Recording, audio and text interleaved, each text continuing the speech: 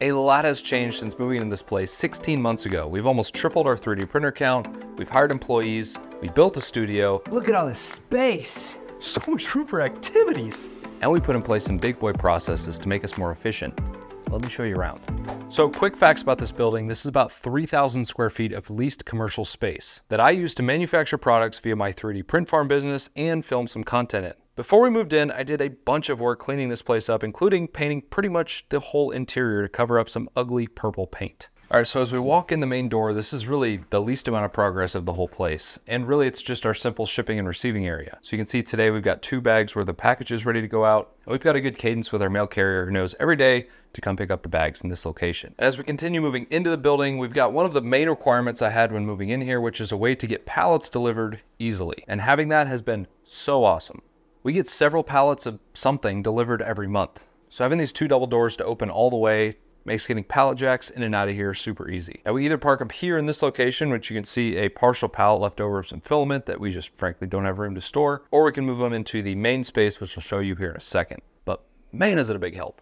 And then just past the doors is kind of our makeshift kitchenette. This building doesn't have a kitchen, so we kind of had to build one. Nothing fancy by any means, just a place to store and prepare food. But one of my favorite upgrades we made, a table. I think we went a full year without having a place to sit down and eat, which is kind of crazy. But now that we have employees, it's important to have a place where they can eat lunch or just take a break. You know, it's the little things. And funny enough, I actually got this originally to turn it into a workbench. This is actually an adjustable height desk from FlexiSpot, and it's this 4-leg design that's like super sturdy. It can hold like 450 pounds, something like that. But after putting it together, I thought that's too nice for a workbench. I guess we need a table. All right, now on to the actual important stuff. This is the first of 3 rooms in this shop, and this is a storage room. And this is one of the areas that I put a lot of work into improving. As you can see, it's really neat and orderly, but that's not what it looked like even a couple months ago. This room was a disaster, which started all the way back when we were doing some light renovations before fully moving in. So there was painting supplies and just every hodgepodge of everything imaginable. Now, something that I've been really focusing on for probably the past 6 months is adding processes and systems to this place so we can continue to scale. Because any business reaches a point where you're actually starting to be constrained by your lack of processes and systems. And the storage area represents the first kind of step of that. So it being a storage room, it's obviously where we store materials. But the way we store it is what I'm talking about. Along this wall, this rack represents our reorder point. Basically, any material that we pull off of this shelf is going to trigger a reorder. So that means the quantities of the items on this shelf are high enough to allow us to do business as usual while the item that we ordered is being produced or shipped. It's a pretty basic inventory management system, but we've started to take it a step further. We're actually starting to do something I've wanted to do for a long time, which are Kanban cards. And in a nutshell, a Kanban card is basically an inventory and production management system. So the way this works is basically when you get to a point where you have to reorder an item, you're presented with a card.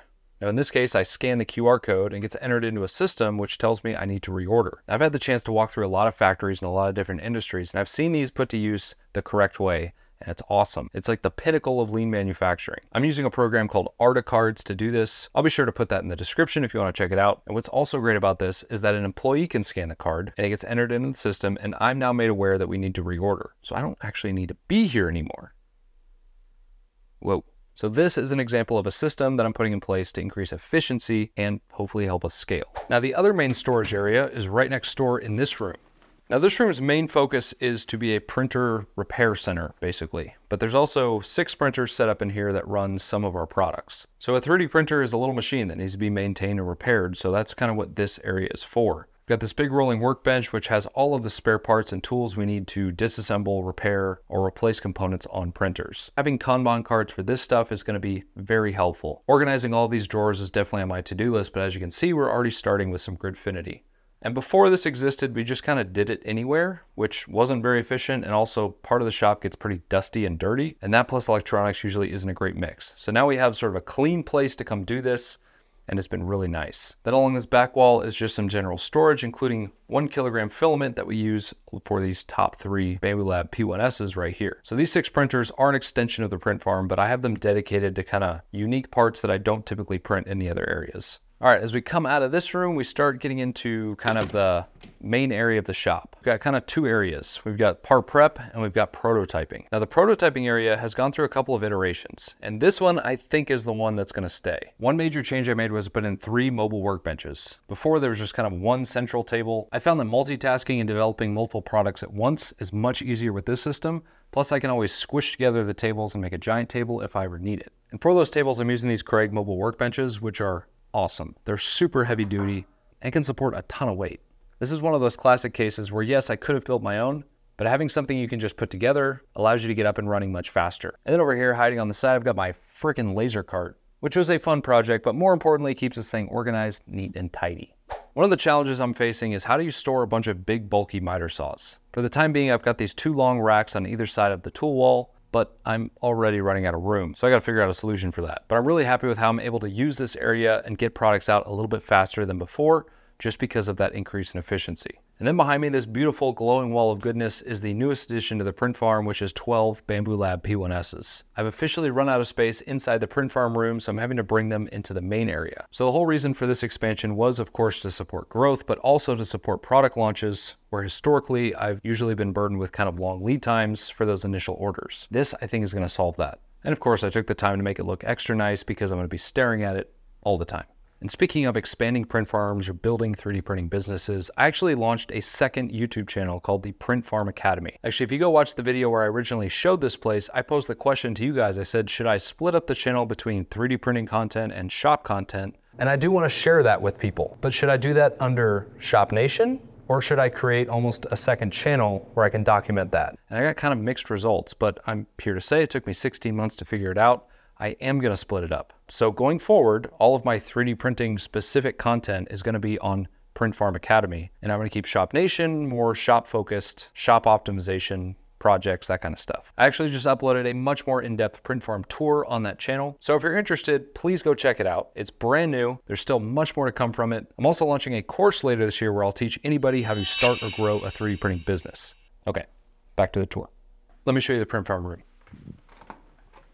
This room is more or less the same, but as I mentioned, you can see it's maxed out. In this main print farm room, we've got 30 Prusa Mark III S Pluses and 12 Bamboo Lab P1Ps. And obviously none of these printers are running right now because it would be really loud, and it also gets extremely hot when they're all on. Now, one of the biggest challenges with any 3D printing business is maintaining the correct level of filament. So I'm excited to put Kanban cards to use here as well to sort of automate that system and make us better at not running out of material. And speaking of material, one thing that we're trying to do everywhere is standardize. So we have standardized on protopasta for the majority of what we print. I did buy a bunch of black PETG in bulk from a company who was looking to get rid of it at a pretty cheap price. So I actually bought a total of 3 pallets worth of black PETG, something like 1,500 total pounds of it, which are some of the black boxes you might see around the facility. All right, right out of the print farm is the beginning of the part prep area. And this area right here is actually brand new. This is where we actually prepare all of the flat material that goes in a lot of the dust chute products that we sell. So again, in the name of efficiency, we made a dedicated spot for this because we're doing it so often now. And previously it kind of got in the way of other areas in the shop. So everything you use in this station is stored here. And we can take the finished products from here and put it into our inventory section, which I'll show you here in a bit. The other part prep area are these 2 tables here, which is where we receive basically all the parts coming directly out of the print farm. So this would be where we do any post-processing, removing supports, and creating those final sub-assemblies that's gonna go into fulfillment. There's lots of hardware we use in this station, which again, is using the Kanban system to know when we need to reorder or when we're getting low on stock.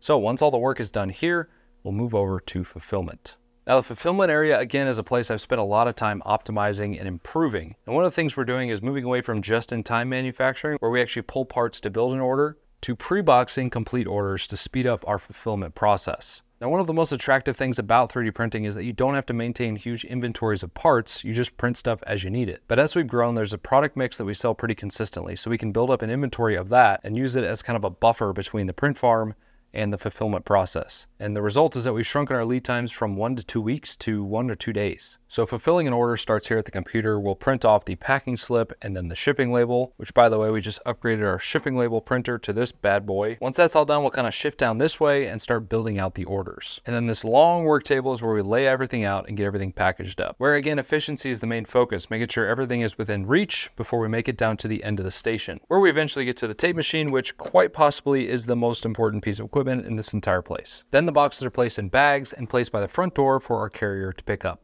All right, one more area that I want to show you, and that's the offices and the new studio.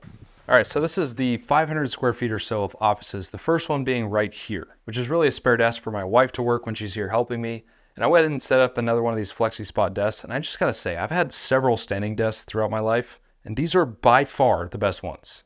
They don't rock back and forth. They don't feel like everything's about to fall over. Everything's beefy and sturdy. We're really happy with it. Also, we got one of these C7 ergonomic chairs from FlexiSpot as well. Super nice. And then the other main intent of this area is a hangout spot for the kids when they're here at work with us. Little table, they can sit down and do their homework, or they can sit on the couch and watch some TV. All right, and back here is the studio, which also doubles as my office. Now there's a lot going on in here, so let me explain. So in reality, this space really serves three purposes. One, it's my office. So I've got my desk here. I also do prototyping on these machines along the back wall. And then the third and final one is that it's a studio where I can shoot videos. But as you probably noticed, if you watch any of my talking head videos, this doesn't look really anything like what it does in the videos.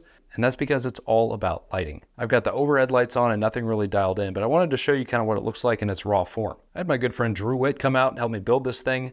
We made a video on the whole process. No one really watched it, but if you're interested to see what we did, go check it out. Also, you may have noticed this enormous 3D printer just weirdly sitting in the corner. This was an Elegoo OrangeStorm Giga, and it has like a 3 foot by 3 foot by 4 foot print area. Still trying to figure out what to do with that, but it's here. And that's basically what 16 months of progress looks like. What it's gonna look like in another 16 months, I have no idea. Look, if there's one thing I've learned over the past 16 months, it's that you can only wing it for so long. At some point, you've got to put in systems and processes to allow yourself to get to that next level, or you're just going to always be stuck kind of where you're at. So maybe there's something you saw that you can implement in your shop, even if you don't make stuff to sell. Being more efficient will absolutely make your hobby more enjoyable and allow you to create more stuff. I would love to hear any feedback you have on the latest iteration of my setup. It's by no means done, but I think we're definitely on the right track. Thank you so much for watching. As always, until next time, keep pursuing shop greatness.